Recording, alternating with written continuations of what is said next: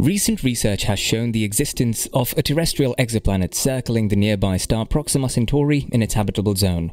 With an orbital period or year of 11.2 Earth days, it has a mass that is around 30% greater than that of our planet. Could it possibly have a climate? Its surface might contain liquid water. How long does a day last? What's the current weather like over there? Can we now use a telescope to see it up close? What about later on? Let's find out. Hi guys, welcome back to Beyond Unknown. Today we'll be taking a look at what this new exoplanet with a water world could be that astronomers just found. Make sure to stick till the end of this video as we have a lot to cover. Also, don't forget to subscribe to our channel and like today's video, it helps us a long way.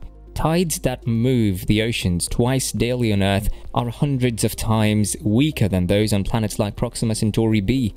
A recent simulation revealed that the tidal pull of Proxima Centauri b's host star has little effect on weather or long-term climate, despite the fact that the force of those tides pulls on the planet's atmosphere as well. Instead, the fact that half the planet is permanently in the day and the other half is permanently in the night seems to be the driving force behind the weather on Proxima Centauri b and other worlds in the habitable zones of red dwarf stars.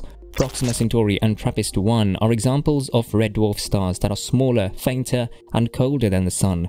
Because they are significantly closer to their stars than we are to our Sun, planets like Proxima Centauri b and TRAPPIST-1e experience the gravitational pull of their stars much more intensely than we do. Because it is closer to Earth, the Moon produces more tidal force than the Sun. Furthermore, tides can move air in addition to pulling on the sea.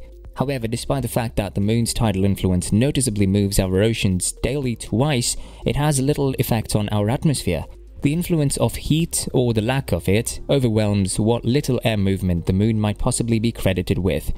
The tidal pulls on the atmosphere of planets that orbit red dwarf stars could be up to 500 times stronger than that of the Earth's atmosphere on planets that are possibly habitable.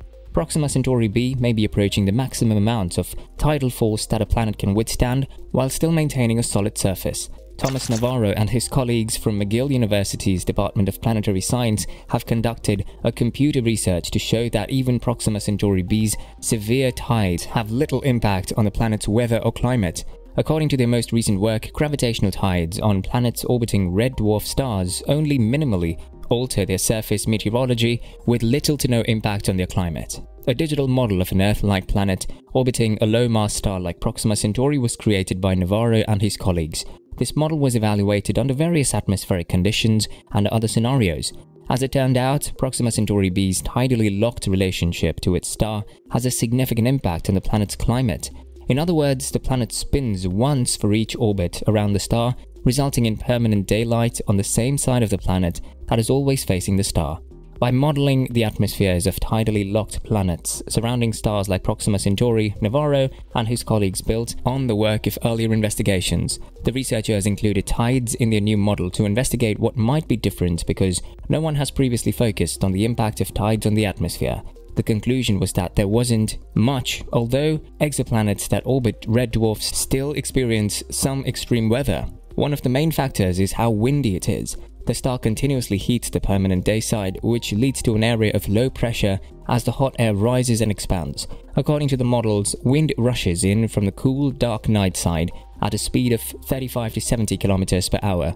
That implies that a powerful wind ranging from a strong breeze to a violent gale blows continuously toward the same location on the day side across the entire planet's surface.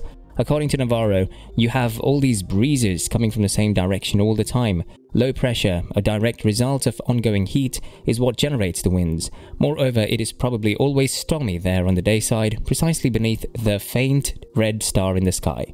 That is what you would anticipate from a low-pressure area on Earth or even on a very dissimilar planet like Jupiter. A low-pressure zone would likely provide dense cloud cover over a sizable portion of the day side, keeping conditions shadier than you might anticipate from something dubbed a permanent day side according to Navarro and his colleagues' model.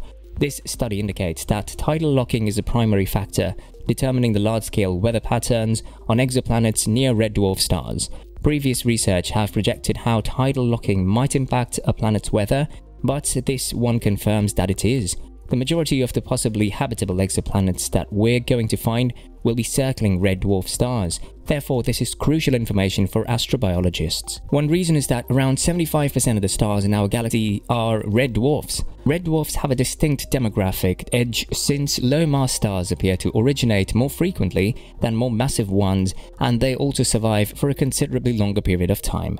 In addition, these smaller stars make it simpler for planet searchers to identify possibly habitable exoplanets than larger, brighter stars. The habitable zone of a red dwarf is much closer to the star than the habitable zone of our solar system, which starts roughly at the orbit of Venus and ends just outside the orbit of Mars. The habitable zone of a red dwarf is the region around a star where temperatures are suitable for liquid water to exist.